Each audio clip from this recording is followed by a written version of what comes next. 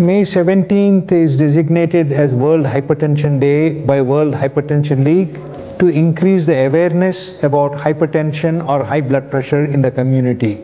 The message for this year's World Hypertension Day is know your numbers.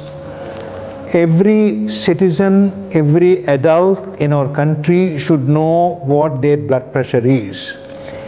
You will know whether you have high blood pressure or not by having it taken, because it does not cause any symptoms, but it can cause significant disease and complications. The complications of untreated high blood pressure are stroke, paralysis, loss of memory, heart attack, and kidney failure. All these complications can be prevented by diagnosing high blood pressure early and by treating high blood pressure early. Thank you.